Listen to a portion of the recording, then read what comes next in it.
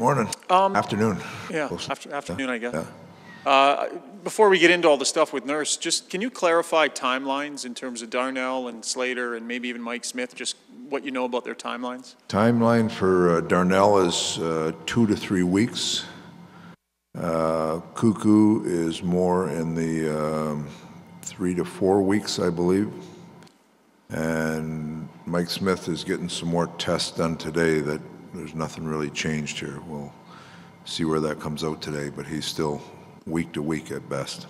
So dealing with Darnell specifically here, just obviously this is a tremendous loss for your blue line, and how do you make up for losing a guy that plays all three phases like that? Well, it's the cliche thing to say is not one guy's going to take the minutes. You're going to have to spread it around a little bit. So he takes a big chunk of the game for us, but we're going to have people step up and do a little more. And young Broberg will come in, and we'll see where he's at. He's played very well down in the American League.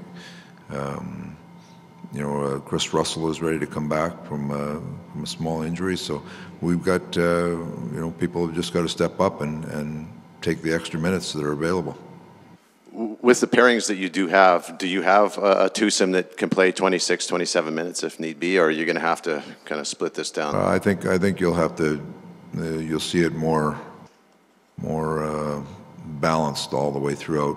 But a lot of it will depend on some special team stuff and how much special teams are in the game.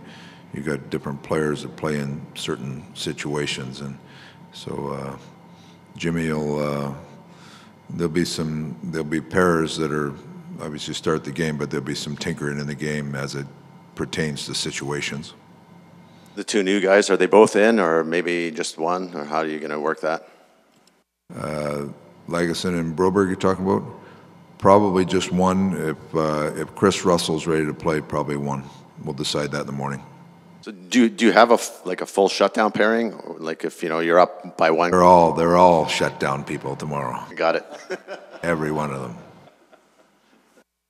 Dave, I just wonder if you could provide any clarity or update on what the injury is to Darnell and how he suffered it, because he did play the crack, a broken finger. Yeah. Is it late in the game, or did he? Very late, yeah. Overtime. Okay.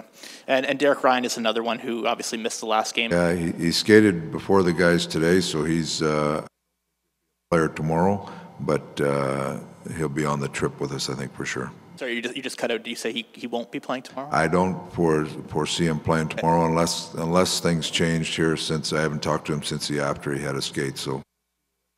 Yeah, I just wonder about Broberg and kind of his progression. Seemed like he had a pretty solid camp and played very well in the American League. What do you think about a player like him, who was a very good player for you in the bubble dating back a little while?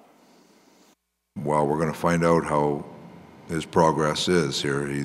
I've watched some games in the American League, and he's playing in all situations. He's playing big minutes down there, and he's played better than he did in camp. I think in camp he came over, he was okay, still getting used to the timing, the size of the rink, and some stuff like that. But he's gone down there and played a ton, which has been good for him. And we'll come up, we'll see what he can do. So he's 20 years old and has never played an NHL game, but do you want to throw him into the deep end, or do you feel like you need to kind of ease him in and see where things go? We'll see where we come up with the pairs tomorrow, but if he's coming up, he's going to play. All right. As a coach, what goes through your head when you see Connor pick up the puck at the blue line and just dangle through four players? Maybe with other players you don't. Maybe with him, he's the exception to the rule. What goes through your head at that time? I say it with every player when they pick up. I say, go down and score. But some of them do it a little more than others. He's happened to do it a few times lately, so you notice him. Just a word on Duncan Keith playing his old team tomorrow. What have you seen from him in the time that he's been here, and what does he need to improve on? What's he doing really well, and are you getting what you expected out of that player? Really, really solid veteran player, and he's very respectful of the change of situation. He's come in and he's trying to learn how we're doing things, and but if you watch him in the game, he's a steady player. He's got a good stick. He reads situations pretty well.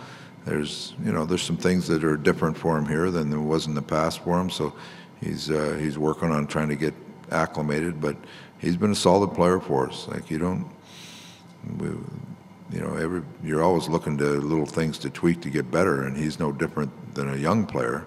So he's always trying to find things that he can do a little better. But if you look at the minutes he's taken, and him and Cece, that middle pair, they've been a key factor for us in getting off to a good start here. So he's going to get a little more time now with Nursey out, and it's not something he hasn't done before. So that's the one nice thing as a coach. You're not asking somebody to do something they haven't done before. He's been in that role before.